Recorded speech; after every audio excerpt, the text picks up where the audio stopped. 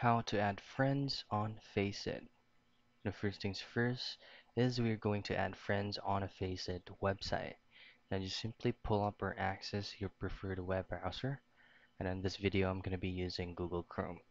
Now in your browser, just simply type in Faceit and then just choose on the very first result, which will take you directly to the Faceit.com's official site, which is going to be this one.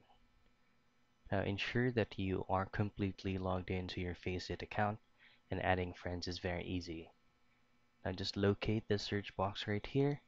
Say for example, we're trying to look for random friends, and then just simply click on the friends where you would like to be added. And in here, you should be able to see this icon that says add friend. Now once you've successfully added this friend, it will automatically send a request to that specific person. Now for you to check the status of the request, just head directly to this tab right here that says friends.